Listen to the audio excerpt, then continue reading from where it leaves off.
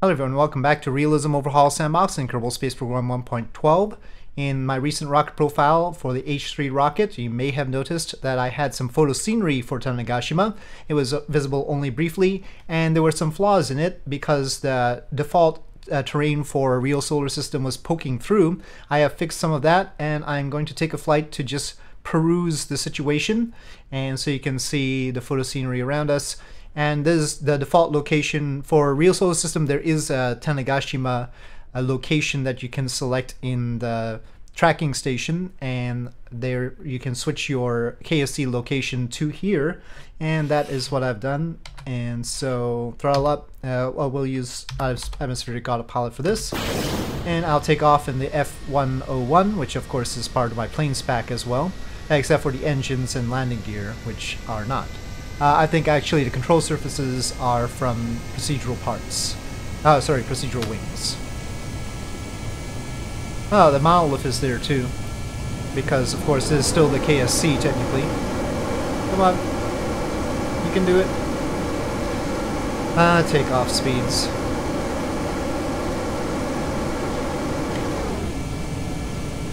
Alright, so the location of the KSC in relation to Tanegashima is a little bit weird. We can see some terrain poking through there, that's not ideal. But actually, even though they've placed the KSC over here, the Space Center is over there. Now, I'm going to link it in the video description, and it's an additional zip file to my existing terrains pack, which contains Edwards and Boca Chica. So there's one zip file for Edwards and Boca Chica, and there'll be a separate zip file for Tanegashima. Tanegashima is not that big because I didn't have very high resolution textures for it. But actually the Tanegashima Space Center is right here, right at the edge. But you can see there's the default terrain here. I've tried to cover the default terrain for real solar system with the photo scenery island, and that's why it's over here, but then the Space Center is all the way over there. And the Space Center is the KSC is much bigger than the Tanegashima Space Center, as you can see. But yeah, there's some terrain poking out there that's unfortunate. I've tried to, with these hills and all, this is the first time I've done this with one of my terrains, create the hills. I've tried to cover the locations of the default terrain, which were bumpy, of course. Otherwise it would poke out. But it's an imperfect thing at this point. One other thing was that I used the diffuse shader instead of the bump shader, and that was because the bump shader was producing some weird effects, especially in the lower tint areas. I didn't quite understand it, but obviously the normal map was just not right, so I just decided to leave that off, and so it's a diffuse shader thing right now. And the mountains aren't exactly where they really are. They're mostly there to cover up the default scenery, and I tried to make it where obviously they seem to be, you know, more foresty, and so the lower lying areas are the places with the farmland. I tried my best here, but it's not perfect, of course. But size-wise, it's not very bad. It's about 70 megabytes for this island, and it's a pretty big island. Now, if you're going to use it, if you download it and use it, of course it requires Kerbal constructs. Oh, there's a sort of a seam here. I didn't notice that before. But with all this photo scenery, you know, there's slightly different shading in different areas and stuff like that, so I haven't color balanced it yet. But yeah, so you'll bring up Control K, and you'll want to spawn new in your own... Oh, let's keep that going. And it'll be under the category Tanegashima. It's right there. And then so this local instance is like that, and of course we zoom out here.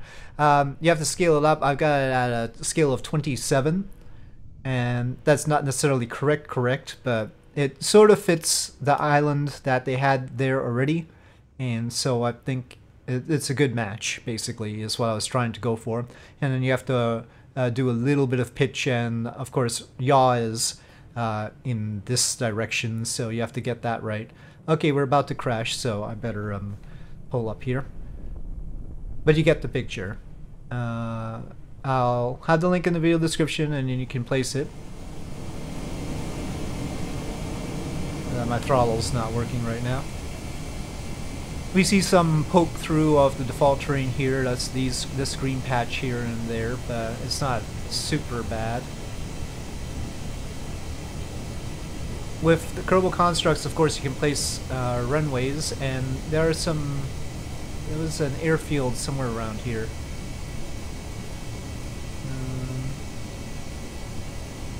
Maybe this. Oh, yeah. The airfield is here. It's being covered by this. Oh, I should raise the terrain here. The default terrain is covering up the runway that's right here. That's not good. Of course, you can just place a runway there. But a word about the colliders. Because I've made the hills, the colliders for the island don't exactly follow the hills. They're more simplified. And so if you actually try and roll around the hills, at the moment you will clip through at certain points and sort of be floating higher than the terrain at certain points, because it is just an approximate collider instead of an exact collider. And yeah, and we've got a seam here. I haven't ventured to this part of the island before, so well, that's what I've got so far. It looks okay in general. I mean, for Kerbal Space Program, it's still, you know, somewhat mind-blowing, I hope. And of course, with my cities, I'll be adding some smaller towns. The city that I made for the cities pack is, of course, too large for this island. There's no city like that here. But I'm working on smaller towns, and those would be a better fit. And they won't take any much extra space on that pack. It'd be like 1 megabyte or something like that. So, and then that'll be another Kerbal Constructs placeable object that could be added for additional scenery. But of course, that might be going too far. But anyway, it is what it is. It is for people who like flying around, of course. But for rocket launches, it's nice having the island too, I think. So, and of course, we've got Cape Canaveral HD from Katniss, and I added the Boca Chica and Edwards scenery. And hopefully I'll get around to doing Kourou soon. I want to do Kourou before I do a new Ariane 6 video. So, that'll be the plan there.